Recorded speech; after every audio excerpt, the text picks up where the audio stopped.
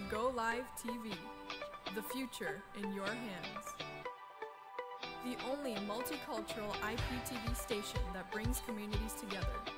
Over 2.7 million people have already watched. Go Live TV, anytime, anywhere.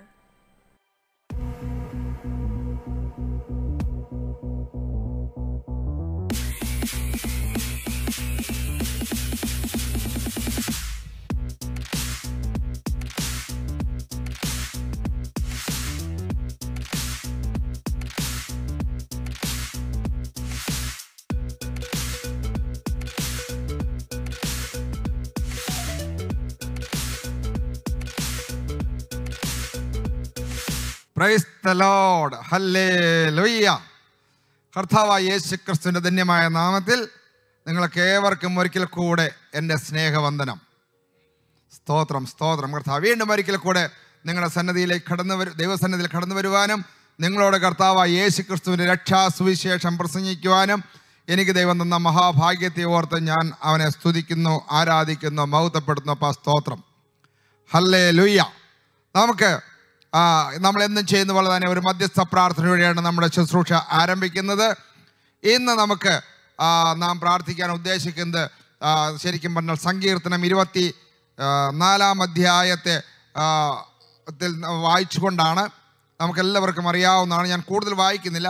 പക്ഷെ എന്നിരുന്നാലും just സങ്കീർത്തനം 24 വായിച്ച് നാം ഇന്നത്തെ പ്രാർത്ഥന ആരംഭിക്കുന്നതായിരിക്കും. ഹല്ലേലൂയ. ഭൂമിയും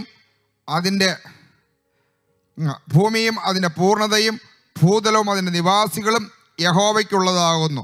സമുദ്രങ്ങളുടെ മേൽ അവൻ അതിനെ സ്ഥാപിച്ചു, നദികളുടെ മേൽ അവൻ അതിനെ ഉറപ്പിച്ചു. യഹോവയുടെ പർവ്വതത്തിൽ ആർ കയറും, അവൻ വിശുദ്ധസ്ഥലത്ത് ആർ നിൽക്കും. ഹല്ലേലൂയ. അതെ, ഭൂമിയും അതിൻ്റെ പൂർണ്ണതയും ഭൂതലവും അതിൻ്റെ നിവാസികളും യഹോവയ്ക്കുള്ളതാകുന്നു. കർത്താവേ സ്തോത്രം. കർത്താവേ, ഭൂമി യഹോവയ്ക്കുള്ളതാകുന്നു, ഭൂതലം യഹോവയ്ക്കുള്ളതാകുന്നു, സകല മനുഷ്യരും യഹോവയ്ക്കുള്ളതാകുന്നു, അതിൻ്റെ സകല പൂർണ്ണതയും യഹോവയ്ക്കുള്ളതാകുന്നു, സകല നിവാസികളും യഹോവയ്ക്കുള്ളതാകുന്നു. ഹല്ലേലൂയ. കർത്താവേ, ഞങ്ങൾ ഇന്ന് പ്രാർത്ഥിക്കാൻ ഉദ്ദേശിക്കുന്നത് ഈ ഭൂമിക്ക് വേണ്ടിയാണ്, ഈ യൂണിവേഴ്സലിന് വേണ്ടിയാണ്, ഈ യൂണിവേഴ്സിന് വേണ്ടിയാണ്. ഹല്ലേലൂയ. ഈ അണ്ടകടാകത്തെ മുഴുവൻ നീ സൃഷ്ടിച്ചുണ്ടാക്കി അതിൻ്റെ ഇക്ലിബ്രിയത്തെ തകർക്കുമാറ്, അല്ലെങ്കിൽ അതിൻ്റെ അതിൻ്റെ പരിസ്ഥിതികളെല്ലാം നശിപ്പിക്കുമാറ് കഴിഞ്ഞ ഒരു നൂറ്റാണ്ടുകൊണ്ട് മനുഷ്യൻ പ്രകൃതിയെ അത്രമാത്രം ചൂഷണം ചെയ്യുകയും നശിപ്പിക്കുകയും ചെയ്തു. കർത്താവേ, ഈ ഭൂമി അതിൻ്റെ രീതി നിലനിൽക്കുവാൻ നീ സൃഷ്ടിച്ച അതേ കോസ്മോസിലേക്ക് തിരിച്ചു വരുവാൻ ഞങ്ങൾ പ്രാർത്ഥിക്കുന്നു. അപ്പോൾ ഹല്ലേലൂയ. മനുഷ്യർക്ക് യോഗ്യമായ ഒരു ഭൂമി, മനുഷ്യർക്ക് ജീവിക്കാൻ യോഗ്യമായ ഒരു കാലാവസ്ഥ, മനുഷ്യർക്ക് ജീവിക്കാൻ അല്ലെങ്കിൽ സകല ജീവജാലങ്ങൾക്കും ജീവിക്കാൻ പറ്റിയ ഒരു ഋതുഭേദങ്ങൾ എല്ലാം കർത്താവെ നീ ഭൂമിക്ക് നൽകണമേ. അപ്പ ഇന്നത് താളം തെറ്റിയിരിക്കുന്നു, ഭൂമി അടിക്കടി കുലുങ്ങുന്നു, ഭൂമി അടിക്കടി വിറയ്ക്കുന്നു. ഹല്ലേലൂയ. ഭൂമി അടിക്കടി പൊട്ടിത്തെറിക്കുന്നു. ഹല്ലേലൂയ.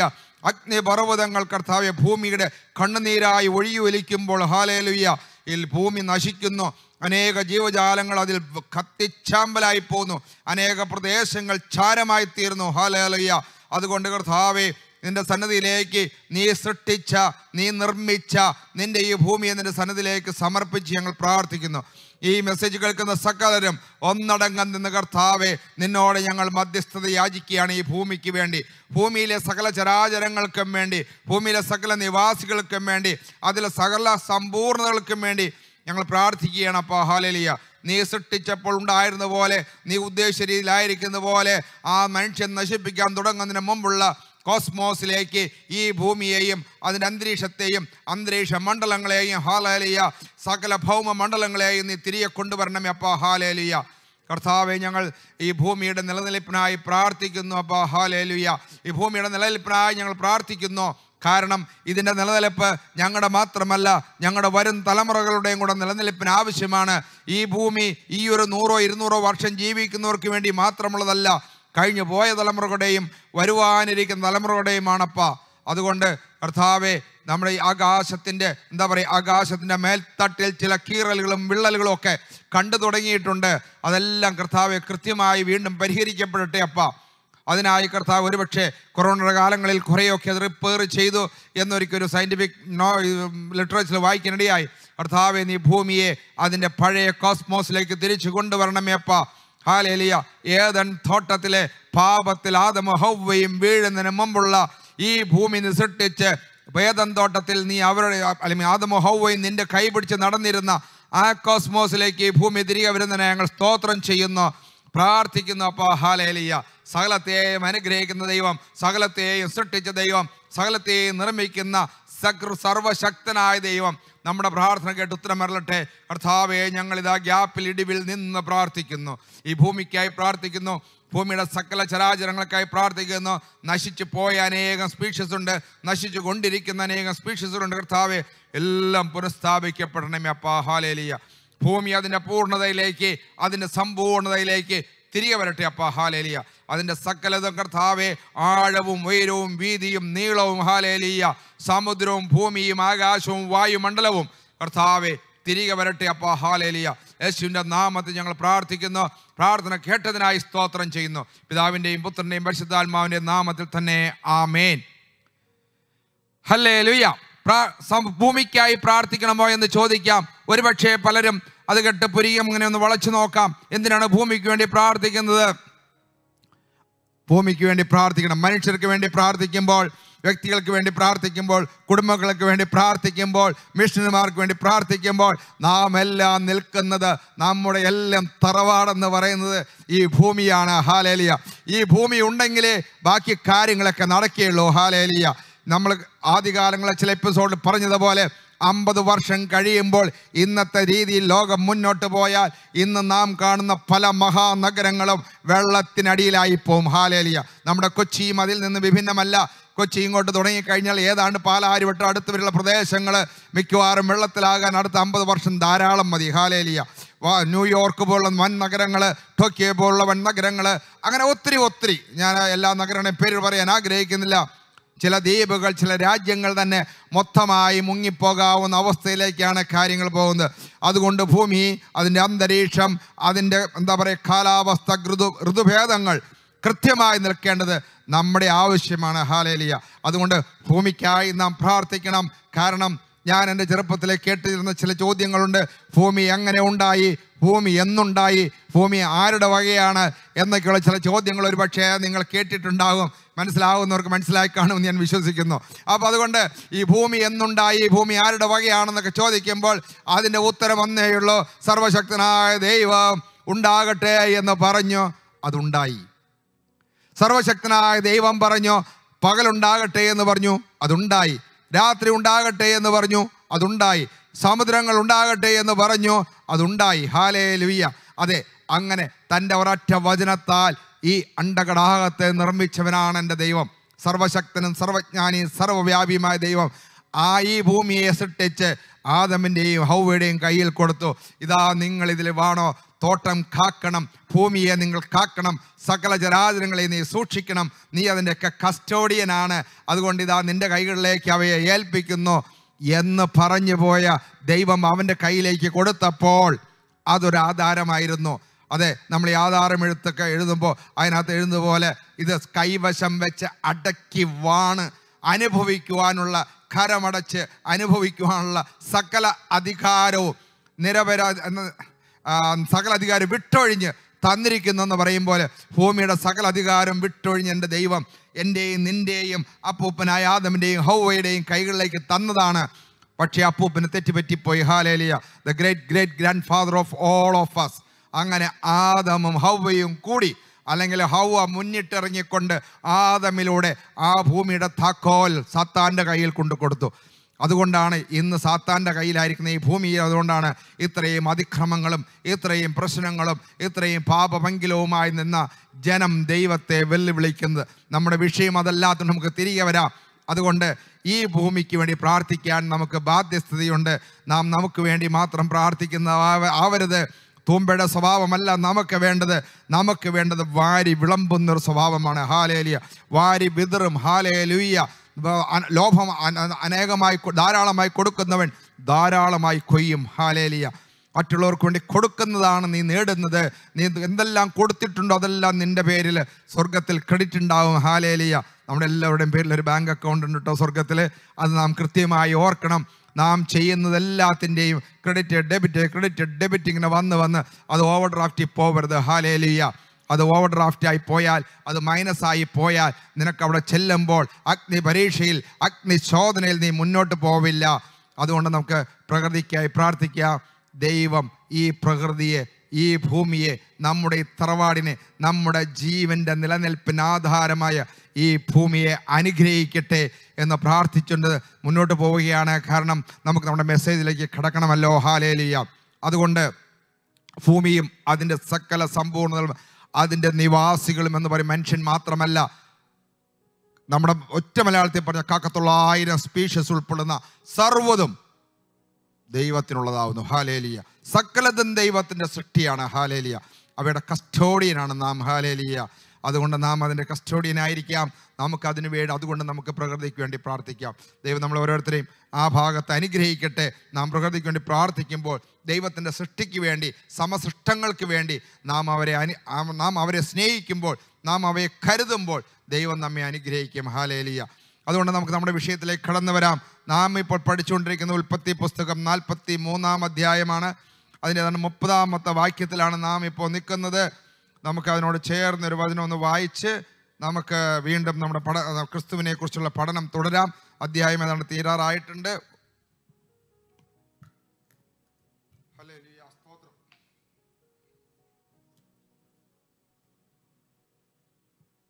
43-ന്റെ വാക്യം 30. അനുജനെ കണ്ടിട്ട് യോസഫിൻ്റെ മനസ്സുരുകിയതുകൊണ്ട് അവൻ കരയേണ്ടതിനെ ബന്ധപ്പെട്ട് സ്ഥലം അന്വേഷിച്ച് അറയിൽ ചെന്നു. അവിടെ വച്ച് കരഞ്ഞു. പിന്നെ അവൻ മുഖം കഴുകി പുറത്തു വന്നു തന്നെത്താൻ അടക്കി ഭക്ഷണം കൊണ്ടുവരുവിൻ എന്ന് കൽപ്പിച്ചു. ആമേൻ. സ്തോത്രം. നമുക്ക് ആ ഒരു വാക്യത്തെക്കുറിച്ച് ചിന്തിച്ച് നോക്കാം. ഹല്ലേലൂയ. സിറ്റുവേഷനും സാഹചര്യങ്ങളും എല്ലാം നമുക്ക് വ്യക്തമായി അറിയാം. കാരണം നാം ഒരു അധ്യായം തന്നെ, അല്ലെങ്കിൽ ജോസഫിൻ്റെ ചരിത്രം നാം വളരെ വിശദമായാണ് പഠിക്കുന്നത്. കാരണം ജോസഫ് ക്രിസ്തുവിൻ്റെ പ്രതിരൂപമാണ്. ഹല്ലേലൂയ. കൊലോസ്യർ ലേഖനത്തിൽ കർത്താവായ യേശു ക്രിസ്തുവിനെ കുറിച്ച് പറയുന്ന പോലെ, യേശു ക്രിസ്തു അവനാണ് ദൈവത്തിൻ്റെ പ്രതിരൂപവും സർവ്വ സൃഷ്ടിക്കും ആദ്യജാതനും. സ്വർഗത്തിലുള്ളതാകട്ടെ, ഭൂമിയിലുള്ളതാകട്ടെ, ദൃശ്യമായതാകട്ടെ, അദൃശ്യമായതാകട്ടെ, വാഴ്ചകളാകട്ടെ, കർത്തൃത്വങ്ങളാകട്ടെ, അധികാരങ്ങളാകട്ടെ, സകലതും അവൻ മുഖാന്തരവും അവനായിട്ടും സൃഷ്ടിക്കപ്പെട്ടിരിക്കുന്നു എന്ന് പറയുന്ന പോലെ ആ യേശു ക്രിസ്തുവിൻ്റെ ഒരു പ്രതിരൂപമാണ് പഴയ നിയമത്തിൽ നാം കണ്ടുമുട്ടുന്ന പല വ്യക്തികളും. അതിൽ ഏറ്റവും പ്രധാനപ്പെട്ട വ്യക്തിയാണ് ജോസഫ്. അതുകൊണ്ടാണ് ജോസഫിൻ്റെ കാര്യങ്ങൾ നാം വളരെ കൃത്യമായി പഠിക്കുന്നത്.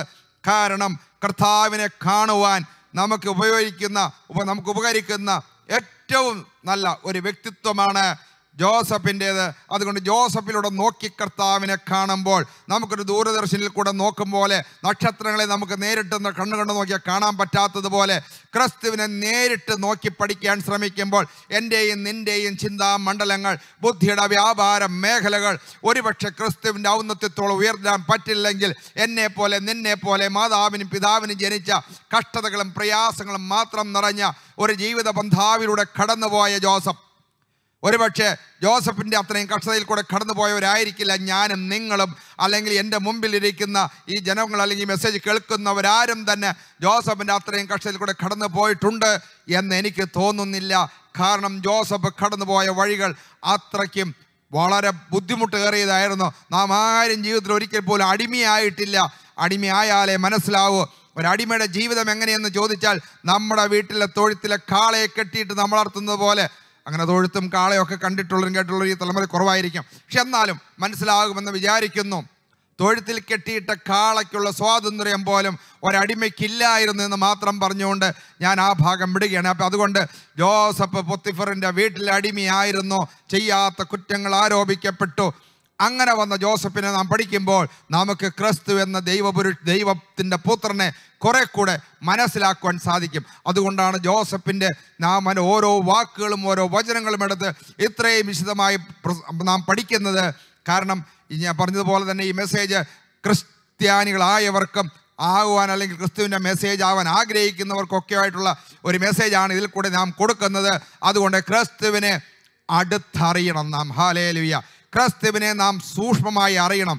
നാം ക്രിസ്തുവിൻ്റെ തിയോളജിയിലേക്കല്ല പോകുന്നത്, ഡിവിനിറ്റിയിലേക്കല്ല പോകുന്നത്. ക്രിസ്തു എന്ന സമ്പൂർണ്ണ മനുഷ്യനും സമ്പൂർണ്ണ ദൈവവുമായ യേശു ക്രിസ്തു എന്നെപ്പോലെ ഈ ഭൂമിയിൽ വന്ന് എന്നെപ്പോലെ ജീവിച്ച് വിശന്നും ദാഹിച്ചും അലഞ്ഞും നടന്ന് സകല കഷ്ടതകളും നിന്നയും, കാരണം ക്രിസ്തുവിൻ്റെ അത്രയും കഷ്ടതയും നിന്നയും പീഡനവും സഹിച്ച ഒരു വ്യക്തിയും ലോകത്തില്ല. ഹല്ലേലൂയ. അതുകൊണ്ട് നമ്മളെ വ്യക്തമായി മനസ്സിലാവുന്നതാണ്, കർത്താവേ നിനക്ക് ഞാൻ കടന്നു പോകുന്ന സന്ദർഭങ്ങൾ അറിയില്ല എന്ന് നീ പറയരുത്. കർത്താവ് അതിനേക്കാൾ വലിയ സന്ദർഭങ്ങളിൽ കടന്നുപോയി. ഹല്ലേലൂയ. ഞാനതിലേക്ക് കടക്കുന്നില്ല. അപ്പം അതുകൊണ്ട് ഇവിടെ അനുജനെ കണ്ടിട്ട്, സഹോദരന്മാരെ കണ്ടിട്ട് കരയുന്ന, മനസ്സലിയുന്ന ഒരു ജോസഫിനെ നമുക്ക് കാണാം. കരയാൻ അന്വേഷിച്ചിട്ട് നോക്കിയിട്ട് സ്ഥലമില്ലാതെ അകത്ത് പോയി കരഞ്ഞ് മുഖം കഴുകി വീണ്ടും കൈകൾ കഴുകി ശുദ്ധി വരുത്തി ആഹാരം കഴിക്കാൻ വന്നിരിക്കുന്ന ഒരു ജോസഫിനെയാണ് നാം ഈ 30-ാം വാക്യത്തിൽ 31-ാം വാക്യത്തിൽ കാണുന്നതെങ്കിൽ, കർത്താവായ യേശു ക്രിസ്തു എൻ്റെ ദൈവം, ഹല്ലേലൂയ, അവൻ ഒത്തിരി സന്ദർഭങ്ങളിൽ നമ്മളോടൊക്കെ അറിഞ്ഞിട്ടുണ്ട്. He shares our sorrows. നമ്മുടെ ദുഃഖങ്ങൾ പങ്കിടുന്നവനാണ് എൻ്റെ ക്രിസ്തു. ഹല്ലേലൂയ. അവൻ മാറി നിൽക്കുന്നവനല്ല. ഹല്ലേലൂയ. യേശു ക്രിസ്തു മറ്റൊരു ദൈവം പോലെയല്ല നമ്മെ ശിക്ഷിക്കാൻ വാളും കൊടുവാളും എന്തി നിൽക്കുന്ന ഒരു ദൈവമല്ല യേശു ക്രിസ്തു. അവൻ നമ്മെ സ്നേഹിക്കുവാനായി, നമ്മെ നമ്മുടെ പാപത്തിൽ നിന്ന് നമുക്ക് തന്നെത്താൻ രക്ഷിക്കാൻ കഴിയാത്തത് കൊണ്ട് നമ്മേക്കാൾ വലിയവനെ കിണറ്റിൽ വീണ് കിടക്കുന്ന ഓരോരുത്തരെ രക്ഷിക്കാൻ ആരെങ്കിലും മുകളിൽ നിന്ന് വരണമെന്നുള്ളത് കൊണ്ട് ഒരു മനുഷ്യനും പാപത്തിൻ്റെ അധികാരത്തിൽ നിന്ന്, അടിമത്വത്തിൽ നിന്ന് മാനവജാതിക്ക് രക്ഷ കൊടുക്കാൻ സാധ്യമല്ല എന്നിരിക്കെ, ഒരു മോശയ്ക്കും സാധ്യമല്ല, നോഹയ്ക്കും സാധ്യമല്ല, അബ്രഹാമിനും സാധ്യമല്ല, ദാവീദിനും ശലോമോനും സാധ്യമല്ല, അല്ലെങ്കിൽ ഒരു പ്രവാചകന്മാർക്കും സാധ്യമല്ല, സ്നാപക യോഹന്നാനും സാധ്യമല്ലെങ്കിൽ അതിനെ സാധ്യമാക്കുവാനാണ് എൻ്റെ കർത്താവ് ഭൂമിയിലേക്ക് ഇറങ്ങി വന്നത്. കാരണം അവൻ എന്നെയും നിന്നെയും സ്നേഹിക്കുന്നു. ആ സ്നേഹത്തെക്കുറിച്ച് നീ കേട്ടിട്ടുണ്ടോ, നീ അറിഞ്ഞിട്ടുണ്ടോ സുഹൃത്തെ എന്നാണ് ഞാൻ ചോദിക്കുന്നത്. കാരണം ഞാൻ പാപിയാണ്, എൻ്റെ പാപത്തിന് പരിഹാരം വരുത്തുവാൻ എനിക്കാവില്ല. ആ പരിഹാരത്തിന് പ്രായശ്ചിത്തം വരുത്തുവാൻ, എന്നെ വിലയ്ക്ക് വാങ്ങുവാൻ, എന്നെ വീണ്ടെടുക്കുവാൻ കർത്താവായ യേശു ക്രിസ്തുവിൻ്റെ രക്തത്തിന് മാത്രമേ കഴിയുള്ളൂ എന്ന് മനസ്സിലാക്കുമ്പോഴാണ് നാം കർത്താവിനെ അടുത്തറിയുന്നത്. കർത്താവ് പല സന്ദർഭങ്ങളും സുവിശേഷം വായിച്ചു നോക്കിയാൽ കരഞ്ഞ അനുഭവങ്ങൾ നമുക്കറിയാം. ഹല്ലേലൂയ. ലാസറിൻ്റെ ഭവനത്തിലെത്തിയ കർത്താവ് കണ്ണുനീർ വാർത്തു. ആ ഭവനത്തിൽ ഒരുപക്ഷെ ഒരു സഹോദരനും 2 സഹോദരിമാരും മാത്രമേ ഉള്ളൂ. അവരുടെ മാതാപിതാക്കന്മാരെ കുറിച്ച് ബൈബിളിൽ യാതൊരു പരാമർശവുമില്ല. മാർത്തയും മറിയും എന്ന 2 സഹോദരിമാര്, അവർ വിവാഹിതരാണോ വിഡോസ് ആണോ എന്ന് പറയുന്നില്ല. എന്തായാലും 2 സഹോദരിമാരുണ്ട്, ഒരു സഹോദരൻ ലാസറുണ്ട്. നിന്റെ സ്നേഹിതൻ എന്നാണ് പറയുക. ഹല്ലേലൂയ. കർത്താവിൻ്റെ സ്നേഹിതനായ ലാസർ. എത്ര, എനിക്കത് വായിക്കുമ്പോൾ എത്ര ബ്യൂട്ടിഫുള്ളായ, എത്ര എന്താ പറയുക, എന്താ അതിൻ്റെ ഒരു സുഖം, ഒരു സന്തോഷം. കർത്താവിൻ്റെ നിന്റെ സ്നേഹിതൻ ദീനമായി കിടക്കുന്നു. ഹല്ലേലൂയ. എന്നെക്കുറിച്ച് അങ്ങനെ കർത്താവ് ഒരു നാളിൽ പറയുമോ, എൻ്റെ സ്നേഹിതനായ ബഹനാനിൽ നിന്ന് സ്വർഗത്തിൽ ചെല്ലുമ്പോഴെങ്കിലും കർത്താവ് അങ്ങനെ പോകാൻ ഭാഗ്യം ലഭിക്കട്ടെ. പോയാൽ അങ്ങനത്തെ ഒരു വിളി കേട്ടാൽ അതാണ് എൻ്റെ കർണങ്ങളിൽ വീഴാവുന്ന ഏറ്റവും നല്ല ശബ്ദമെന്ന് ഞാൻ ആഗ്രഹിക്കുന്നു. ഹല്ലേലൂയ. അതുകൊണ്ട് നിന്റെ സ്നേഹിതൻ, കർത്താവ് പറഞ്ഞു, ഈ ദീനം മരണത്തിനായിട്ടല്ല, ഇത് ദൈവനാമം മഹത്വപ്പെടുവാനാണ്. ഹല്ലേലൂയ. അങ്ങനെ ആ ഭവനത്തിൽ വന്നപ്പോൾ പിന്നെ അവിടെ ഉള്ളത് 2 സ്ത്രീകൾ മാത്രമാണ്. അന്നത്തെ സാമൂഹ്യ ആചാരങ്ങളുടെ നിമിത്തത്തിൽ, സാമൂഹ്യമായ സോഷ്യൽ സെറ്റപ്പിൻ്റെ അടിസ്ഥാനത്തിൽ 2 സ്ത്രീകൾ മാത്രമുള്ള ഭവനം എന്ന് പറഞ്ഞാൽ എത്രയും ദുഷ്കരമാണ്. അവരുടെ ജീവിതമെന്ന കർത്താവിനറിയാം. അവരുടെ ദുഃഖവും കരച്ചിലും പദം പറഞ്ഞുള്ള കരച്ചിലുമെല്ലാം തലതല്ലിക്കരഞ്ഞു കേട്ടപ്പോൾ കർത്താവിൻ്റെ ചങ്ക് തകർന്നു പോയി. അദ്ദേഹം കണ്ണുനീർ വാർത്തു. ഹല്ലേലൂയ. എൻ്റെ കർത്താവ് എന്നോടൊപ്പം കരയുന്നവനാണ്. എൻ്റെ കർത്താവ് എന്നോടൊപ്പം സഹതപിക്കുന്നവനാണ്. എൻ്റെ കർത്താവ് എന്നോടൊപ്പം ദുഃഖിക്കുന്നവനാണ്. എൻ്റെ കർത്താവ് എന്നോടൊപ്പം എൻ്റെ അവസ്ഥകളെ മുഴുവൻ മനസ്സിലാക്കുന്നവനാണ്. എൻ്റെ കണ്ണുനീരുകളെ തുരുത്തിൽ ശേഖരിക്കുന്നവനാണ്. എൻ്റെ കർത്താവ് അതിൻ്റെ കണക്കെഴുതി വയ്ക്കുന്നവനാണ്. നിൻ്റെ പുസ്തകത്തിൽ ഇല്ലയോ? ഹല്ലേലൂയ. അതെ, എൻ്റെ ദുഃഖങ്ങളെക്കുറിച്ച്, എൻ്റെ കഷ്ടതകളെക്കുറിച്ച്, ഞാൻ അവന് വേണ്ടി അവൻ്റെ നാമത്തിൽ സഹിക്കുന്ന പ്രയാസങ്ങൾ ദൈവം കാണാതെ പോവില്ല. ഹല്ലേലൂയ. എൻ്റെ ദൈവം ആർക്കും കടക്കാരനല്ല. അവൻ എനിക്ക് തരും, എൻ്റെ തലമുറകൾക്ക് തരും. നിനക്ക് തരും, നിൻ്റെ തലമുറകൾക്ക് തരും. ഹല്ലേലൂയ. അതെ, നിനക്കും നിൻ്റെ തലമുറയ്ക്കും തലമുറയായി അത് വാരി വിതറി അനുഗ്രഹിക്കുന്നതാണ് എൻ്റെ ദൈവം. ഹല്ലേലൂയ. ശാപവും അതുപോലെ തന്നെയാണ് കേട്ടോ. ഹല്ലേലൂയ. അപ്പം അതുകൊണ്ട് ഇവിടെ ജോസഫ് കരഞ്ഞു എന്ന് പറയുമ്പോൾ നാം ക്രിസ്തുവിനെ കാണുന്നത് ജോസഫിലൂടെ ആണെങ്കിൽ യേശു ക്രിസ്തു കരഞ്ഞ അനുഭവങ്ങളിലൂടെ കടന്നു പോകുമ്പോൾ he shares my sorrows. എൻ്റെ ദുഃഖങ്ങൾ അവൻ പങ്കിടുന്നവനാണ്, എന്നോടൊപ്പം കരയുന്നവനാണ്. ഹല്ലേലൂയ. ഞാൻ കഷ്ടതയിൽ കൂടെ നടക്കുമ്പോൾ, തീച്ചൂളയിൽ നടക്കുമ്പോൾ എനിക്ക് മുമ്പേ തീച്ചൂളയിൽ ഇറങ്ങുന്നവനാണ് എൻ്റെ കർത്താവ്. ഹല്ലേലൂയ. മേശക്, ശദ്രക്, അബ്ദേനെഗോ എന്നീ 3 പേരെ തീച്ചൂളയിൽ എറിയുമ്പോൾ അവർക്ക് മുമ്പേ എൻ്റെ കർത്താവ് ചൂളയിൽ ഇറങ്ങി. നെബൂഖദ്നേസർ ഞെട്ടിത്തെറിച്ചു പോയി. ഹല്ലേലൂയ. 3 പേരെ അല്ലയോ നാം അഗ്നിച്ചൂളയിലിട്ടത്, ഇപ്പൊ കാണുന്നില്ല. അവിടെ അത് 4 പേരെ കാണുന്നു. 4-ആമൻ ആരാണ്? അവൻ ദൈവ തേജസ്സിനൊത്തൊരു പുരുഷനാണല്ലോ. ആരവിടെ? അതെന്റെ കർത്താവാണ്. യേശുവേ സ്തോത്രം. ഹല്ലേലൂയ. നീ അഗ്നിച്ചൂളയിൽ വീഴുന്നതിന് മുമ്പേ, നീ സിംഹക്കുഴിയിൽ വീഴുന്നതിന് മുമ്പേ എൻ്റെ കർത്താവ് അവിടെ വന്ന് സിംഹത്തിന്റെ വായടയ്ക്കും. ഹല്ലേലൂയ. അതെ, നമുക്ക് മുമ്പായി പോകുന്നവനാണ് ദൈവം. നീ മരുഭൂമിയിൽ കൊണ്ട് നടക്കുമ്പോൾ നിന്റെ കാലുകൾ വെന്തുപോകാതെ കൈകളിൽ എടുക്കുന്ന സ്നേഹമാണ് എൻ്റെ കർത്താവിൻ്റെത്. ഇവിടെ ഇതാ ലാസറിന്റെ ഭവനത്തിലെത്തി 2 എന്താ പറയുക, പിയാം പിയാം എന്ന് പറഞ്ഞ് കരയുന്ന കോഴിക്കുഞ്ഞുങ്ങളെ പോലെ കരയുന്ന 2 സഹോദരിമാരെ നോക്കിക്കൊണ്ട് കർത്താവ് കണ്ണുനീർ വാർത്തു. എൻ്റെയും നിന്റെയും കണ്ണുനീരെ കാണുന്ന ഒരു ദൈവമാണ് നമ്മുടെ കൂടെയുള്ളത്. ജോസഫ് കരഞ്ഞെങ്കിൽ എൻ്റെ കർത്താവ് എത്ര അധികമായി കരയും. ഹല്ലേലൂയ. അതുപോലെ തന്നെ കർത്താവ് വീണ്ടും കരയുന്നൊരു അവസരം നമുക്ക് കാണാം. അവൻ കാൽവറി ക്രൂശിലേക്ക് പോകുമ്പോൾ കഷ്ടതയെ അനുഭവിച്ച്, പീഡകൾ അനുഭവിച്ച്, പെസഹയുടെ രാത്രിയിൽ അത്താഴം പെസഹ ഭക്ഷിച്ചതിന് ശേഷം ഒന്നും കഴിക്കാൻ നിൽക്കുമ്പോൾ അറസ്റ്റ് ചെയ്ത് 6 കോടതികളിൽ മാറി മാറി വിധിക്കപ്പെട്ട് തിരിച്ച് പീലാത്തോസിന്റെ അരമനയിലെത്തിയപ്പോൾ അവനെ പീലാത്തോസ് പറഞ്ഞ് 40 ചാട്ടവാറിന് ചമ്മട്ടിക്ക് 40 അടിയേറ്റുകൊണ്ട് അവനെ വെറുതെ വിടാമെന്നുള്ളൊരു വ്യാമോഹത്താൽ പീലാത്തോസ് പറഞ്ഞ് അവനെ ചമ്മട്ടി കൊണ്ട് അടിക്കട്ടെ എന്ന് പറഞ്ഞ് എൻ്റെ കർത്താവിനെ ചമ്മട്ടിമേൽ കെട്ടി തൂക്കിയിട്ട് കാലുകൾ 2ഉം മാറി മാറി അകത്തി വെച്ച് വരിഞ്ഞു കെട്ടി കൈകൾ മുകളിൽ കെട്ടി നിർത്തിയിട്ട് അവനെ ചമ്മട്ടി കൊണ്ട്, തോൽവാറുകൊണ്ട്, ചൂണ്ടക്കൊളുത്തുള്ള ചമ്മട്ടി കൊണ്ട് എൻ്റെയും നിന്റെയും പാപത്തിന് പരിഹാരമായി മാറി മാറി 40 പ്രാവശ്യം അടിച്ചപ്പോൾ നമ്മുടെ അതിക്രമങ്ങളാൽ അവൻ തകർക്കപ്പെട്ടും നമ്മുടെ അതിക്രമങ്ങളാൽ അവൻ മുറിവേറ്റുമിരിക്കുന്നു എന്ന യെശയ്യാ പ്രവചനം അവിടെ നിവൃത്തിയാകുമ്പോൾ എൻ്റെയും നിന്റെയും പാപത്തിന് വേണ്ടിയാണ് അങ്ങനെ സംഭവിച്ചത്. മകനെ, മകളെ,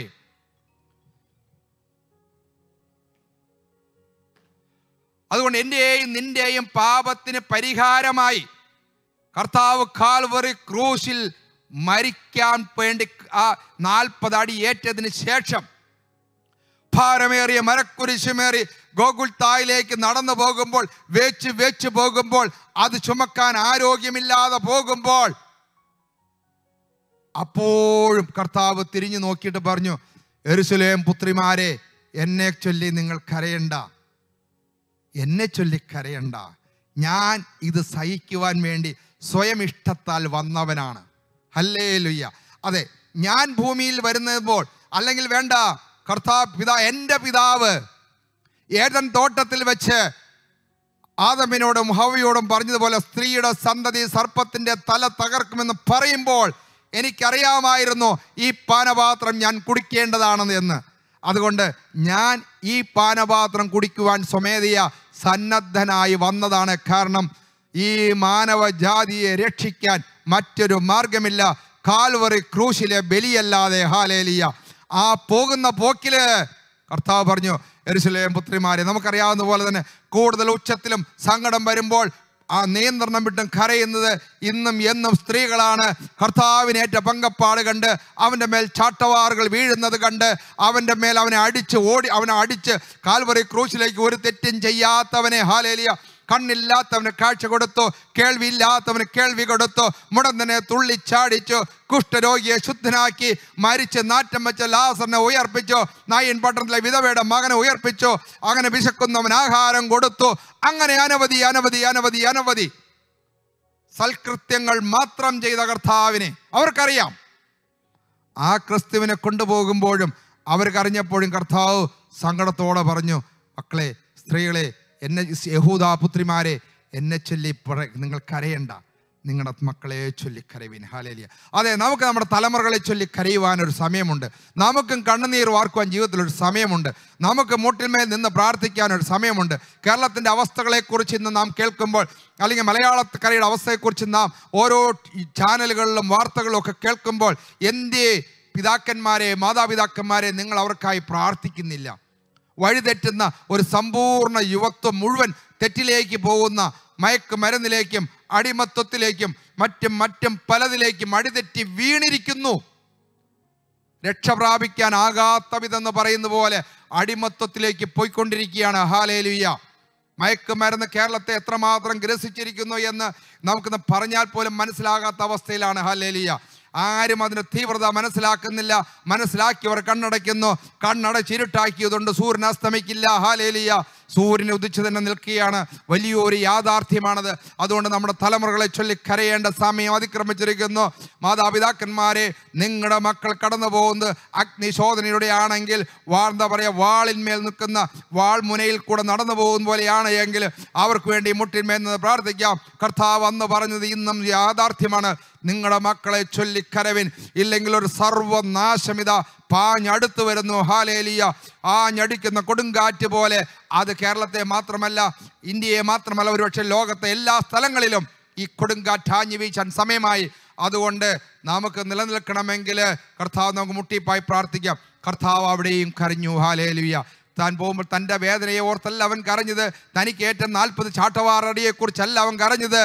പക്ഷേ യെരുശലേമിൻ്റെ AD 70 നടക്കാൻ പോകുന്ന യെരുശലേമിൻ്റെ സമ്പൂർണ്ണ നാശവും അടിമത്വവും കൂട്ടക്കൊലയും പട്ടിണിയും പരിവട്ടവും അതിൻ്റെ പ്രതിരോധങ്ങളും എല്ലാം മുൻകൂട്ടി കണ്ട കർത്താവ് പറഞ്ഞു, പ്രാർത്ഥിപ്പീൻ, നിങ്ങളുടെ മക്കൾക്കായി പ്രാർത്ഥിപ്പീൻ. ഇനി വെറും 40 വർഷമേ ഉള്ളൂ, അല്ലെങ്കിൽ എന്താ പറയുക 36 37 വർഷങ്ങൾക്ക് ശേഷം നടക്കാൻ പോകുന്ന ആ മഹാ ചരിത്ര സംഭവത്തെ മുന്നിൽ കണ്ടുകൊണ്ട് പറഞ്ഞു, നിങ്ങളുടെ മക്കൾക്കായി പ്രാർത്ഥിപ്പിൻ. അതെ, നമുക്ക് നമ്മുടെ മക്കൾക്കായി പ്രാർത്ഥിക്കാം. നൈൻ പട്ടണത്തിൽ കൂടെ നടന്നു പോയ ക്രിസ്തു ഇതാ ഒരു വിധവയുടെ മകനും കൊണ്ട് വന്ന മഞ്ചം കണ്ടപ്പോൾ പ്രാർത്ഥിച്ചു. ഹല്ലേലൂയ. കരഞ്ഞുപോയി, ഹൃദയം പൊട്ടി. കാരണം അവളോ വിധവയായിരുന്നു. വിധവയുടെ ഏക ആശ്വാസമായിരുന്നു ഒരു മകൻ. നമുക്ക് ഇന്നും അറിയാം, ഇന്നും നമ്മുടെ നാട്ടിലൊന്നും അവസ്ഥകളൊന്നും അത്ര വലിയ ഭേദപ്പെട്ടിട്ടൊന്നുമില്ല. ഒരു വിധവ തന്നെ തനിച്ചൊരു വീട്ടിൽ താമസിക്കുന്ന അവസ്ഥ ഒന്ന് ചിന്തിച്ചു നോക്ക്. ഞാൻ അതിൻ്റെ പുന്നാമ്പുറ കഥകളിലേക്കൊന്നും പോകുന്നില്ല. കാരണം ഞാനും നിങ്ങളും ഒരേ സമൂഹത്തിൻ്റെ ഭാഗമായതുകൊണ്ട് എനിക്ക് നിങ്ങൾക്ക് വ്യക്തമായി അറിയാവുന്നതുകൊണ്ട്, ഭാര്യയും ഭർത്താവും മക്കളും കുടുംബമായി ജീവിച്ചാൽ പോലും സ്ത്രീകൾക്ക് സ്വതന്ത്രമായി നടക്കുവാനോ ജീവിക്കുവാനോ ഭയപ്പെടുത്തുന്ന ഭീകര അന്തരീക്ഷം നിലനിൽക്കുന്നൊരു സംസ്ഥാനം എന്നല്ല, നമ്മുടെ രാജ്യം മൊത്തം. അപ്പോൾ അതുകൊണ്ട് അങ്ങനെയാണ് നിൽക്കുന്നത്. അപ്പോൾ അവിടെയുള്ള അവസ്ഥയിലാണ് ആ വിധവയുടെ മകൾ. അപ്പോൾ ഈ 2000 വർഷം മുമ്പ് എന്തായിരുന്നു അവസ്ഥ? ആ വിധവയുടെ അമ്മയുടെ കണ്ണീരിൻ്റെ മുമ്പിൽ ക്രിസ്തു അവിടെ നിന്നു. അവൻ നമ്മുടെ ദുഃഖങ്ങളിൽ പങ്കുചേരുന്നവനാണ്. അവനത് ഷെയർ ചെയ്യുന്നവനാണ്. ആരും കർത്താവിനോട് ഇവനെ സൗഖ്യപ്പെടുത്തണമെന്നോ ഇവനെ ഉയർപ്പിക്കണമെന്നോ പറഞ്ഞിട്ടില്ല. ഈ അമ്മ അവനോട് പ്രാർത്ഥിച്ചിട്ടില്ല. മരിച്ചു കിടന്ന വ്യക്തിയും പറഞ്ഞിട്ടില്ല. അവിടെ ചുറ്റും കൂടിയ അല്ലെങ്കിൽ ശവമഞ്ചത്തിൻ്റെ പിന്നാലെ പോകുന്നവരാരും പറഞ്ഞില്ല.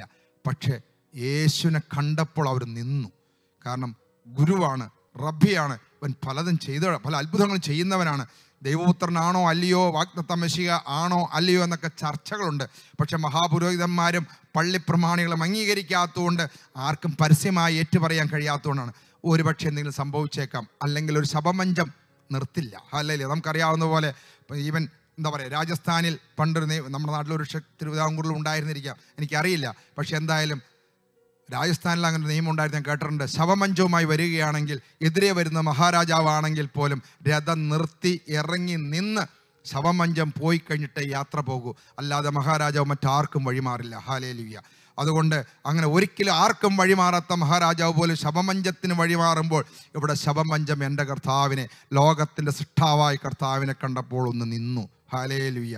അവൻ ആ ദുഃഖത്തിന് കൈക്ക് പിടിച്ച് അവനെ ഉയർത്തി. ഹല്ലേലൂയ. കം ഔട്ട്, ജീവൻ വെച്ച് വരട്ടെ. ഹല്ലേലൂയ. എൻ്റെ ദൈവത്തിനൊന്നും അസാധ്യമല്ല. ഹല്ലേലൂയ. നാം ഒരു കാര്യം വിചാരിക്കണം, എൻ്റെ കർത്താവ് ഈ ലോകത്തെ ഒരൊറ്റ വാക്കിനാൽ നിർമ്മിച്ചതിന് പിന്നെ മറ്റൊന്നും അസാധ്യമല്ല. അല്ലെങ്കിൽ എല്ലാം അവന് സാധ്യമാണ്, സകലതും അവന് സാധ്യമാണ്. അങ്ങനെ കണ്ണുനീർ വാർക്കുന്ന ഒരു ക്രിസ്തുവാണപ്പോൾ. ഹല്ലേലൂയ. പെസഹായുടെ സമയം തെയ്യാത്തോടെ ഞാൻ പെട്ടെന്നൊന്ന് പൊക്കോട്ടെ. പെസഹായുടെ രാത്രിയിൽ കർത്താവ് പറഞ്ഞു, ഈ പെസഹ നിങ്ങളോടുകൂടെ ഭക്ഷിക്കാൻ ഞാൻ അതിവാഞ്ചിയോടെ ആഗ്രഹിച്ചു. നമ്മോട് കൂടെ പെസഹ ആചരിക്കാൻ, നമ്മോട് കൂടെ അത്താഴം കഴിക്കാൻ ആഗ്രഹിക്കുന്ന ക്രിസ്തു. ഹല്ലേലൂയ. വെളിപ്പാട് പുസ്തകം 3:20 വരുമ്പോൾ അവൻ പറയുകയാണ്, ഞാനിതാ നിന്റെ ഹൃദയത്തിൻ്റെ വാതിൽക്കൽ മുട്ടുന്നു. ആരെങ്കിലും വാതിൽ തുറന്നാൽ ഞാൻ അവനോടും അവൻ എന്നോടും കൂടെ വസിക്കും. ഞാൻ അവനോടുകൂടെ അത്താഴം കഴിക്കും. അവൻ അത്താഴം കഴിച്ച് നമ്മളോട് കൂടെ നമ്മുടെ ഭവനത്തിൽ വസിക്കാൻ ആഗ്രഹിക്കുന്നവനാണ് യേശു ക്രിസ്തു. ഈ ഭവനത്തിൻ്റെ തലവൻ, അല്ലെങ്കിൽ എന്താ പറയുക, ഹെഡ് ഓഫ് ദ ഹൗസ് എഴുതി വെച്ചിട്ട് കാര്യമില്ല. You should open the heart. നമ്മുടെ ഹൃദയങ്ങളെ തുറന്ന് കർത്താവിനെ നമുക്ക് സ്വീകരിക്കാം. Unseen guest in all our meal എന്ന് എഴുതി വെച്ചിട്ട് കർത്താവ് ഇഷ്ടമില്ലാത്ത ആഹാര പദാർത്ഥങ്ങൾ ആ മേശപ്പുറത്ത് വിളമ്പരുത്. ഹല്ലേലൂയ. അതുകൊണ്ട് ആ കർത്താവിൻ്റെ സന്നിധിയിലേക്ക് നമുക്ക് തിരിച്ചു വരാം. ഹല്ലേലൂയ. അവൻ നമ്മുടെ രക്ഷിതാവാണ്, അവൻ നമ്മുടെ കർത്താവാണ്, നമ്മുടെ സന്തോഷത്തിലും ദുഃഖത്തിലും പങ്കുചേരുന്നവനാണ്. ഹല്ലേലൂയ. കാണാതെ പോയ 99 വിട്ടേച്ച് പോയിട്ട് കാണാതെ പോയ ഒന്നിനെ അന്വേഷിച്ച് കയ്യിലുള്ള 99 വിട്ടിട്ട് പോയിട്ട് ആ ഒരെണ്ണത്തിൻ്റെ തോളിലേറ്റി കൊണ്ടുവന്ന് തുള്ളി ചാടി വരുന്ന ഒരു കർത്താവാണ് യേശു ക്രിസ്തു. അങ്ങനെയാണ് എന്നെയും നിന്നെയൊക്കെ കർത്താവ് കൊണ്ടുവന്നിരിക്കുന്നത്. അതുകൊണ്ട് നമുക്ക് ആ കർത്താവിലേക്ക് തിരിച്ചു വരാം. ഹല്ലേലൂയ. കരയുന്ന ക്രിസ്തു നമ്മോടൊപ്പം, നമ്മുടെ സങ്കടങ്ങൾ പങ്കെടുക്കുന്ന ക്രിസ്തു. ഹല്ലേലൂയ. ഒത്തിരി കാര്യങ്ങൾ പറയുവാനുണ്ട്, പക്ഷേ എല്ലാം ഒറ്റയടിക്ക് പറഞ്ഞു തീർക്കാൻ പറ്റാത്തതുകൊണ്ടും സമയത്തിൻ്റെ പരിമിതികളുള്ളതുകൊണ്ടും നമുക്ക് ആ വിഷയം ഇവിടെ നിൽക്കാം. ജോസഫ് കരഞ്ഞ് സഹോദരന്മാരെ കണ്ടപ്പോഴാകാരുന്നെങ്കിൽ ക്രിസ്തു എന്നെയും നിന്നെയും നോക്കി കരയുന്നു. ഹല്ലേലൂയ. ഈ ലോകത്തെ സർവ്വ മാനവരാശിയും കുറ്റി പറയുന്നു. Hallelujah.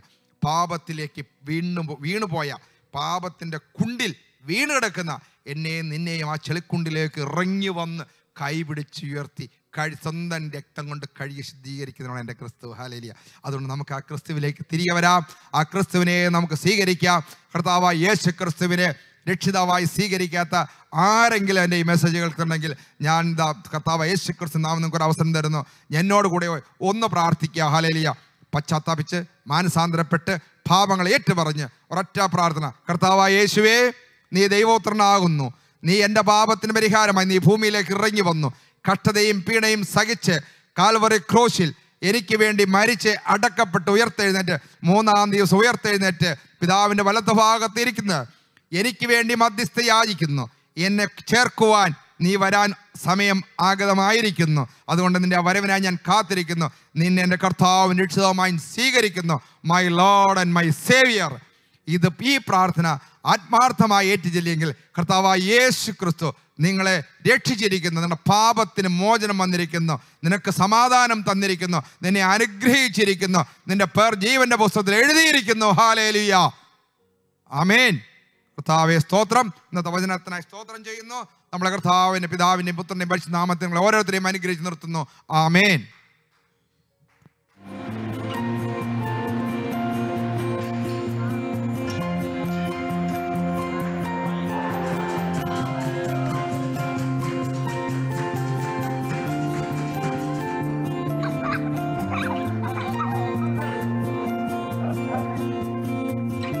This is our family.